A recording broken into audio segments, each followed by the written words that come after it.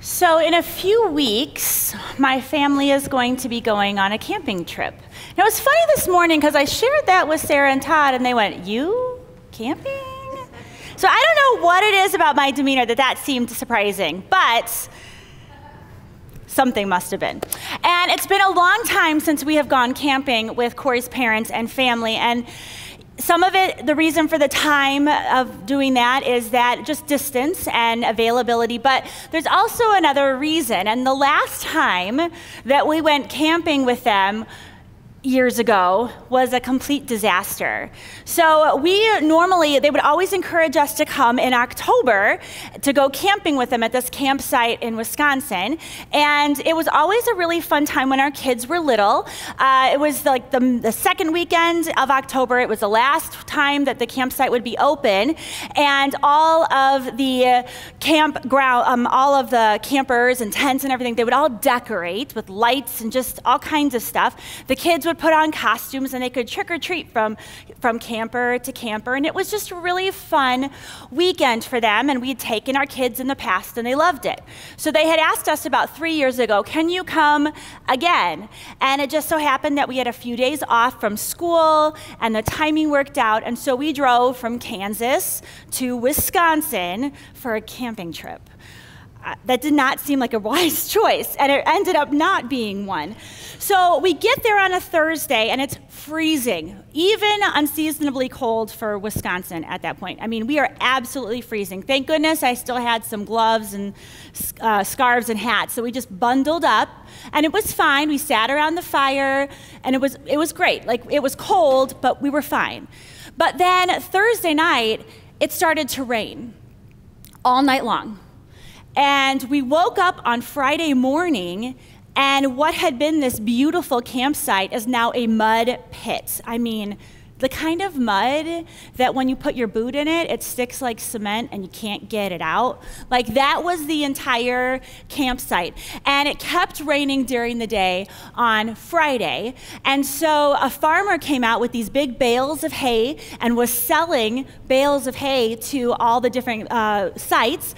And people were putting it down on top of the mud, thinking this will dry it out. And so we were watching everybody did this. He sold out in like 2 seconds. So then people were trying to just maintain, thinking it's got to get better. Things have got to improve. It's got to get better. So we did that. We survived. We stayed out there on Friday. And then Friday night, it started raining again. And at this point, when we go camping, my only thing that I expect is that I don't have to sleep in a tent. So, like, everybody else can sleep in a tent, but I'm not going to. So I sleep in the camper. Our family sleeps in the camper with Corey's parents. And I'm laying underneath what is supposed to be this waterproof tarp canvas thing on the pop-up, and no water should come through unless you touch it, right? And then so I'm not gonna touch it. I'm just laying there, and I'm watching as I'm hearing the rain pour. I'm watching droplets of water starts coming and then just falling on my face as I'm getting wetter and wetter as I'm sleeping. And so we woke up the next morning, and what had been a mud pit that is now covered with hay is now a gross hay mud just extravaganza. It's just fantastic.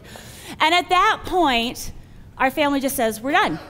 We gotta just put it in, patch it up." And I know that we've done all of this work setting up this camp, but this is miserable. Like, it is ridiculous to stay here and put up with this. And it was actually more funny watching us try to pack up a campsite in the mud than actually put the campsite up. I mean, we didn't even take our pajamas off at that point. We literally carried one child at a time. We wouldn't even let them walk on the ground to the cars, put them in, and then the grown-ups literally in their pajamas closed everything down. It was disgusting. I'm telling you, the shower at my in-laws never felt so great.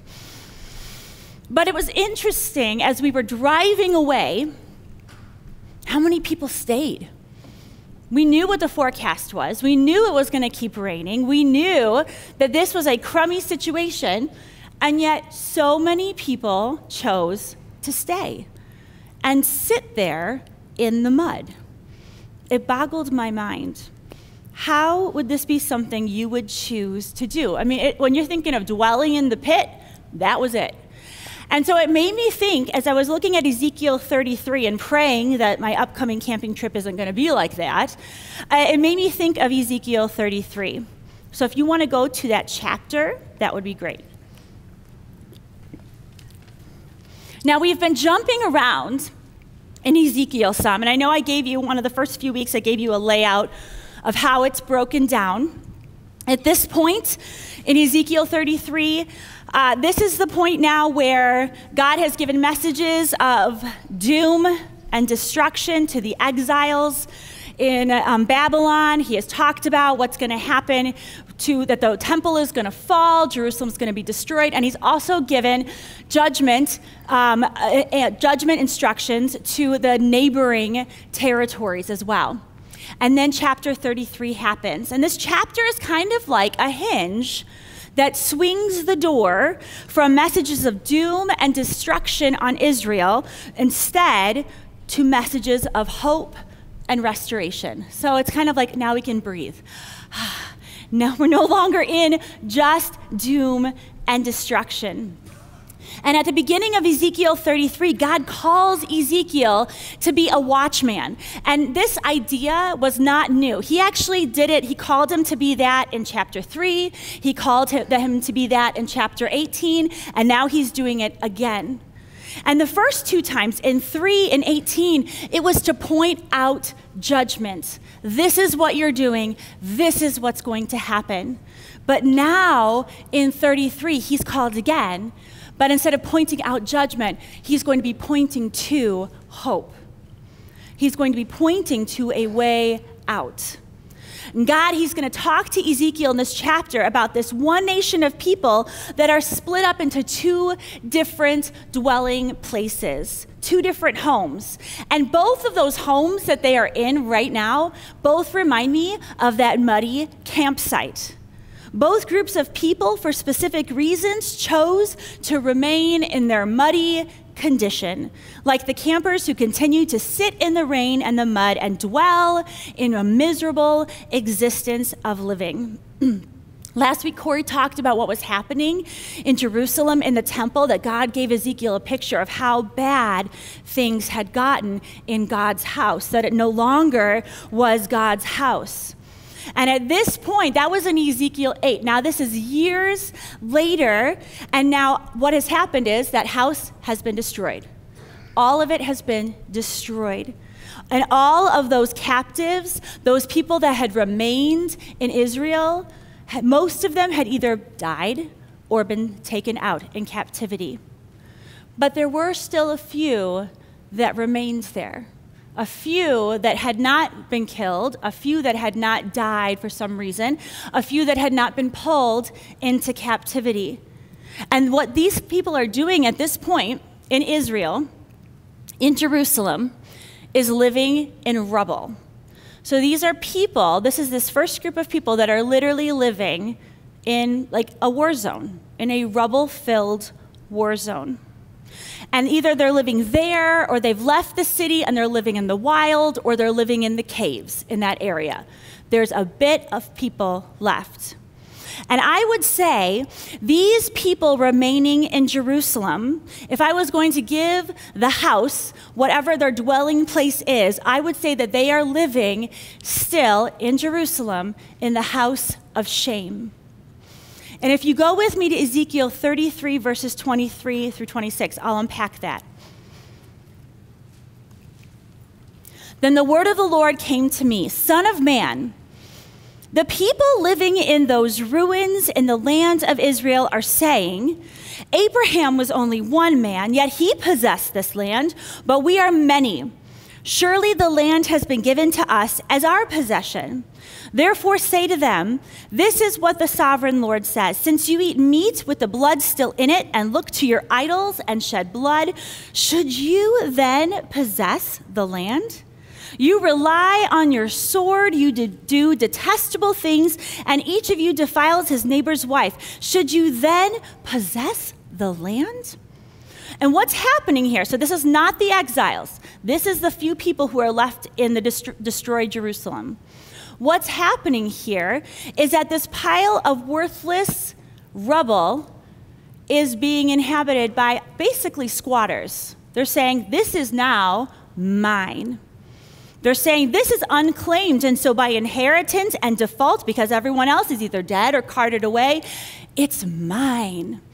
It's mine because I am part of this line. I am the inheritor of the promises made to my forefathers. And so they decided, we're just going to resettle right in the middle of all of this. But what were they settling in? What were they claiming as theirs? A wasteland.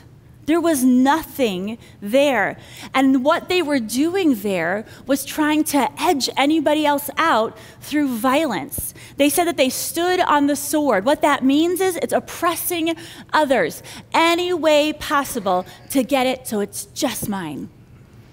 Devious measures. And it reminded me, I told you, I know I've talked to you a little bit about how I'm studying Hosea at the same time as I'm studying Ezekiel. And the parallels there. In chapter 9, verse 10, it talks about the house of Israel, and it says they consecrated themselves to shame. The Israelites, they couldn't stay in God's house, which could be entered with a repentant heart, because they'd already made themselves at home in shame's house. That's where they decided to settle in. By making other things come before God and then blatantly crying out with every fiber of their being that all they desired was to keep running away from him. Now, God's house, the temple, it wasn't even there. It was a pile of rocks, and the ruins that they were sitting in literally represented their ruined souls. It was as if they were saying, I'm going to sit here in this mud and filth, but it's all mine. That's what they're saying. It's my inheritance. Well, when you live in this house of shame, what you receive, your inheritance, it has no value. It has less than value. It is a worthless inheritance. And God, in his holiness, as much as it grieves him, we've talked about it before, he's going to give us what we want. He's going to give us what we ask for, even if it's our own destruction. And the thing is, it's not like they didn't know. They had been warned time and time again in Deuteronomy. Early on, said you have a choice, blessings or curses. Choose well. It wasn't like they didn't know. It was that in their knowing, they willfully chose to rebel and to be consecrated, set apart for shame. And God gives them the inheritance of their new home, which is destruction. If you read on in verse 27, this is what God says because of what they want to do. Say this to them, this is what the sovereign Lord says, as surely as I live, those who are left in the ruins will fall by the sword. Those out in the country I will give to the wild animals to be devoured, and those in strongholds and caves will die of a plague. I will make the land a desolate waste, and her proud strength will come to an end, and the mountains of Israel will become desolate so that no one will cross them. Then they will know that I am the Lord, when I have made the land a desolate waste because they have done detestable things.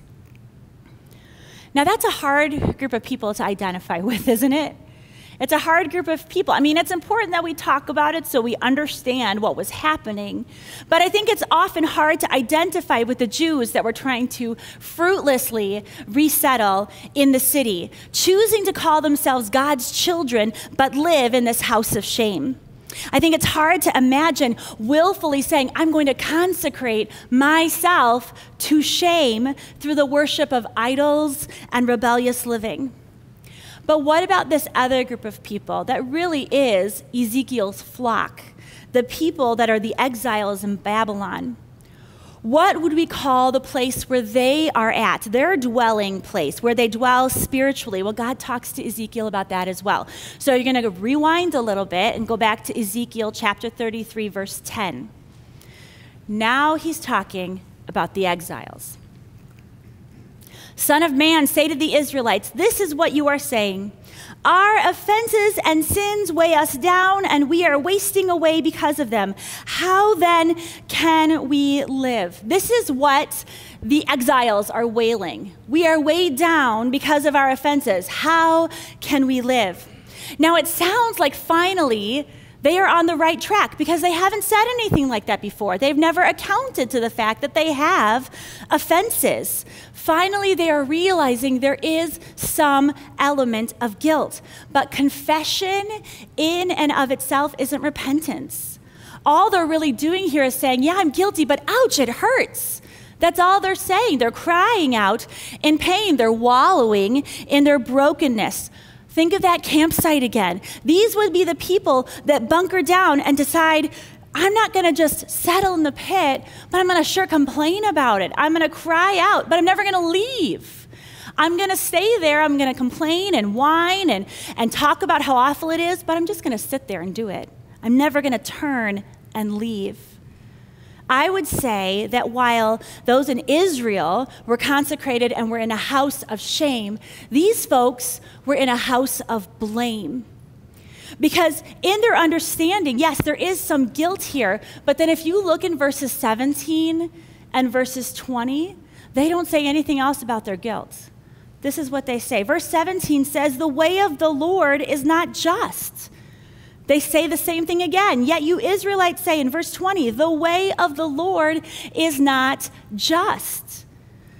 Their thinking is, if I start out righteous, if my line is righteous, then my present rebellion shouldn't count against me.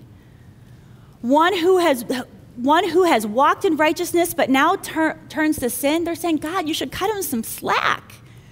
Because they did a lot of good things. You're not being fair that we have to feel this right now.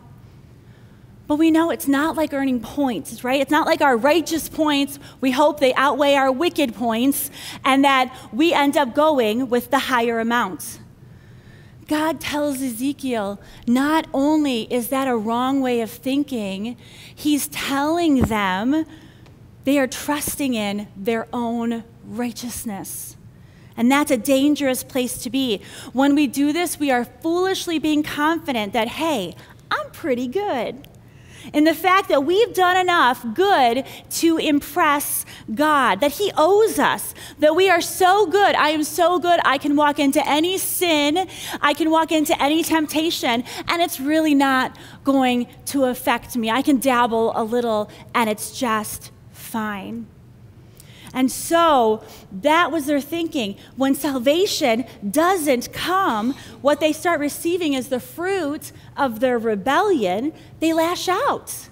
Yes, they say, ouch, this hurts. But then they say, God, you're being so unfair to me right now. Why are you giving me this pain? You must be the one to blame.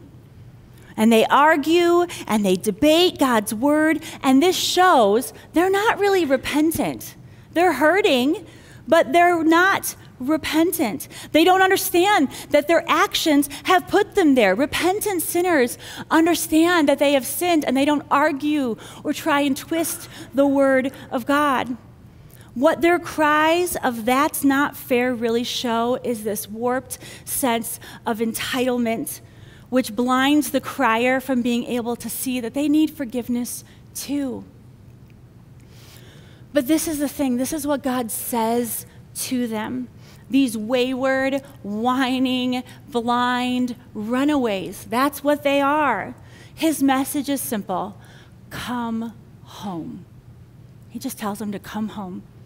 If you look in verse 11, say to them, as surely as I live, declares the sovereign Lord, I take no pleasure in the death of the wicked, but rather that they turn from their ways and live. So turn from your evil ways. Why will you die, people of Israel? What this tells us is God, he finds no joy in punishing the wicked dying in their own wickedness. Think of it. It would make sense that God would grieve the death of a righteous person, but the death of a wicked person? The death of Israel that turned their back on you so many times? Really? But it grieves him. He finds no joy in giving them what they want, but he will still do it. But this is the thing. God is going to do everything in his power, short of forcing us to choose him, to bring us to his kingdom. He is going to do everything possible, whatever he needs to try and have us come to his kingdom. I read a commentary that said, choosing to go to hell and actually getting there is a very hard trip to make because God in love is going to fight you every step of the way. Anything to keep you from this harm.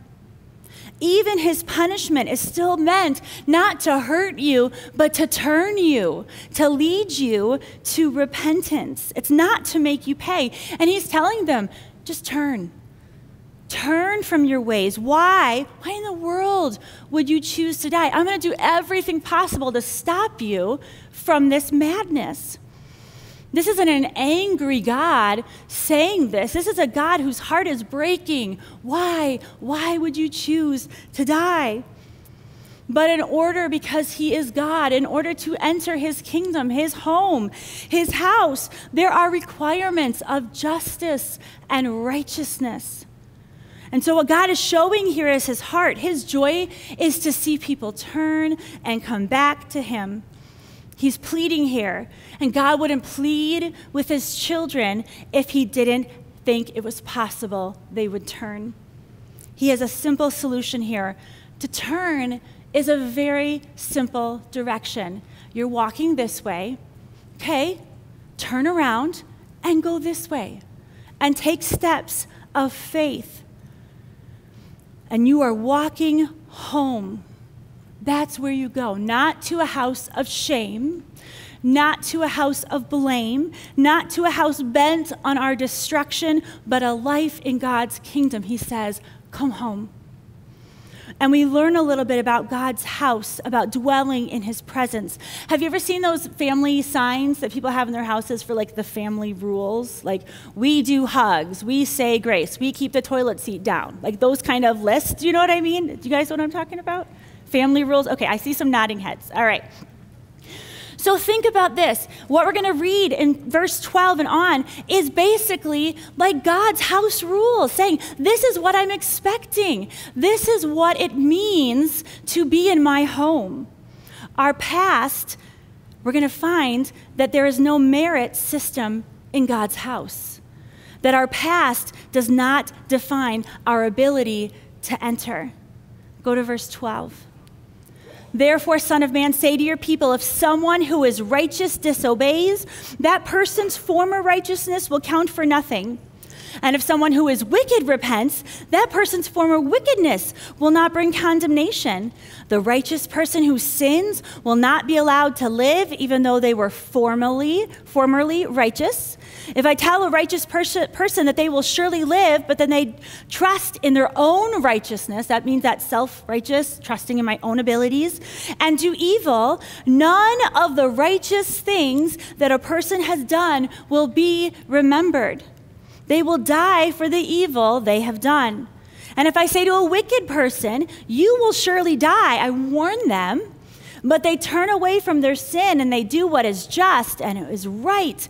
If they give back what they took in pledge for a loan, return what they have stolen, follow the decrees that give life and do no evil, that person will surely live. They will not die. None of the sins that person has committed will be remembered against them. They have done what is just and is right, and they will surely live. So God is giving him these two scenarios. We have the person who's been righteous, done good things, but then falls to self-righteousness, which is a gateway of destruction. Their previous goodness doesn't save them. And yet the other person who's lived a wicked life, a rough life, they are welcomed in when they choose to turn, to course correct, to go home to God. And this flies in the face of this very fatalistic and privileged mindset of the exiles. They would have it that humanity is bound to their past, to their forefathers, and that if they had righteousness in their heritage, in their roots, they were good to go. Well, you know what? They didn't go back far enough. Because if we go back to saying that we are bound to our past, to our forefathers, well, that's Adam and Eve, which means we are all condemned because we all carry that sin. And Christ, he taught about this in Matthew 20. There's that parable of the landowner where he is inviting workers to his field all day long. Some come early in the morning and work all day. Some come in the last hours and work for that last hour. And they each receive the same payment. He paid them all the same because in God's house, in his kingdom, we're all equal. It doesn't matter what time in the day you come to the fields, your presence there means you are able to receive his grace. It's not a gift for work done, it's a gift of grace. Now, if this was God's sign for his house, we would also find that in God's house, faith and good works go hand in hand. They always are together. It doesn't mean that good works earn you your salvation, but it's a reflection of your faith. What did God say about the wicked person? That he lived out the decrees that give life. We know that turning back towards home is a step of faith, and as we walk that road back, faith will inspire good works, and those are the fruits of our restoration. What did Zacchaeus do? He met the Lord, and then he paid those back. He gave his money, and Jesus said to him, today salvation has come to this house because of my grace and because of the fruits of your faith. A step of faith inspired action in the sinner, and salvation came to his house. Our regret and remorse, when moved to repentance, will be acted out in good works that are the fruit of God restoring us in his home. Keep going in verse 17. It says, yet your people say the word of the Lord is not just. We already heard that. But it is their way that's not just. If a righteous person turns from their righteousness and does evil, they will die for it. And if a wicked person turns away from their wickedness and does what is just and right, they will live by doing so. Yet you Israelites say the way of the Lord is not just, but I will judge each of you according to your own ways. We already talked about how the Israelites said, you're not fair, God. You're not fair to us. Cut us some slack. And you know what? To be honest, God's house isn't fair. Because if it was fair, God's house would be empty except for God. If it was fair in the world's standards, we would all have to pay.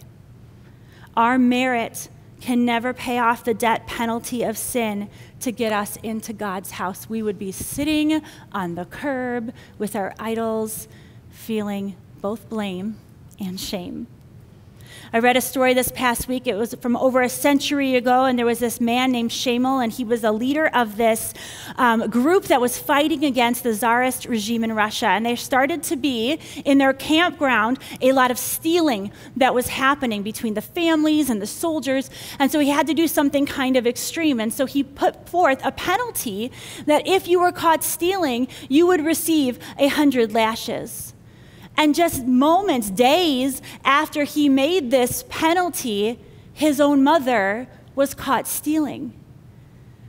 And so he's in this quandary. What do? I love my mother. I love her with all of my heart. I only want for her good.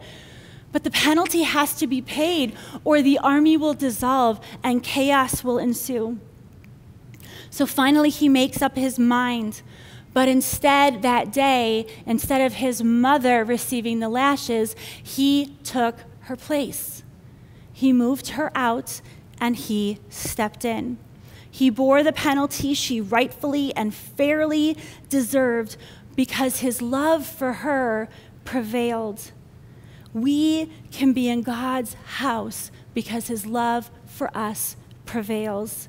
He loves us and pays our penalty, and we have to decide as individuals if we're going to choose to live in that grace, in his love. 2 more quick things. In his house, we're going to smell like sheep. it's going to smell like sheep. And it's going to be a pleasant smell, actually. If you move on to chapter 34, we're not going to get into that much today, but it talks about God saying, I'm going to be your shepherd. We talked about that in the Gospel of John when Jesus says, I am the good shepherd. In verse 11 in chapter 34, it says, for this is what the sovereign Lord says, I myself will search for my sheep and look after them. As a shepherd looks after his scattered flock when he is with them, so will I look after my sheep. I will rescue them from all the places where they were scattered on a day of clouds and darkness. As our good shepherd, we get to be sheep, and he gathers us together and brings us home. He provides pleasant pastures, tends to us personally. It says he binds up when we are injured, he strengthens us when we are weak, and he allows us to rest in his house. And he gives us peace in divine justice. And that brings me to the last rule for the day. When we choose to repent, to give up the idols, which, to be honest, it's hard to think because we don't go around worshiping statues, right? But idols get in the way. It's the things, the people, the places that we focus more on than God. When we get to see, when we're in his house, that God has been in it, in our lives, and through our lives from the very beginning. In his house, when you look at the photo albums, you'll see him in every picture. When you tell the stories, you're going to realize he's always the main character. Even when we have put ourselves in homes of shame, homes of blame, he has been there extending his hand to bring us back. Hosea 11, 1 through 4. And Michelle, if you want to start playing, that's fine. Hosea 11, 1 through 4 says this, when Israel was a child, I loved him. And out of Egypt I called my son, but the more they were called, the more they went away from me. They sacrificed to idols and they burned incense to images. It was I who taught Ephraim, that's Israel, to walk, taking them by the arms, but they did not realize it was I who healed them. I led them with cords of human kindness, with bonds of love. To them I was like the one who lifts a little child to my cheek, and I bent down to feed them. What God is saying there is, I've been with you from the very start. He was with Israel from the beginning, loving, providing, healing, leading. And he was always faithfully their father, but they'd forgotten what it meant to be his beloved children, what they would receive. And guys, it's easy to do that, to get busy and to forget that I'm God's beloved child, to compromise our priorities and become unfaithful, to stubbornly rebel and ignore the hands that heal us time and time again, and to run away and get lost. But this is the thing. We run away from home, we get lost, but God never loses us. He's always there. He's always ready to bring us home when we turn and we ask him. He just says, turn. Just turn to me and start walking home. Ephesians 2:13 says, but now in Christ Jesus, you who once were far away have been brought near by the blood of Christ. Do we access that today? And so today, I want you just to be thinking about as we go into prayer and as we sing, whose house are you in? Where's home for you? Are you in God's home, or do you feel like you're just one step outside? Because one step outside is really easy to take, 2 and then 3 and then run away. But God is saying, I'm right there with you. From the very start, I will stay with you and I will be faithful to you. Turn around and come home. And if we know I am in God's house today, be thankful. God provided me this beautiful dwelling place. Give him thanks today. On the screen, we're going to put up the words for our closing song today. And it's this tune. And it's a song I don't remember. Do we have the word? There we go. I don't remember really singing this song before. The tune is familiar. The words were new for me. But the King of love, my shepherd is, who goodness faileth never. I nothing lack if I am his, and he is mine forever. But if you go to the next verse, this is the one I think that kind of fits today. And it reminds me of that lyric that says, prone to wander, Lord, I feel it. Prone to leave, right? Prone to go run away from home. This says, perverse and foolish, often I've strayed, but in love, he sought me out. Guys, he is going to do everything possible to turn you back home when you run away.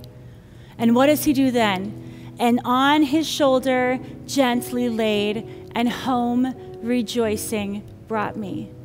This past week, some friends of ours brought their baby to come see us, and it was so fun, and we decided to walk down to the ice cream store, but they forgot a carrier. So I am holding this baby the entire walk to the ice cream store, and she's small. But after a while, my arms were tired from carrying her, from protecting her in that way, and I had to kind of adjust and move and finally hand her off because I was tired. My arms were stiffening up. God never does that. He never does that. He never says, I just can't bear this anymore. I'm tired. It's been too long of a walk. I'm tired carrying you. No, he just keeps holding us and bringing us back home. So today, as we go into our time of prayer, and we're going to sing this song, I invite you to just think about, where am I dwelling today? What's my home today? Pray for those that might not be in God's house, in his dwelling place. Pray for them. Pray that they will turn. Our prayers are powerful, and God's love prevails. Won't you sing this with me?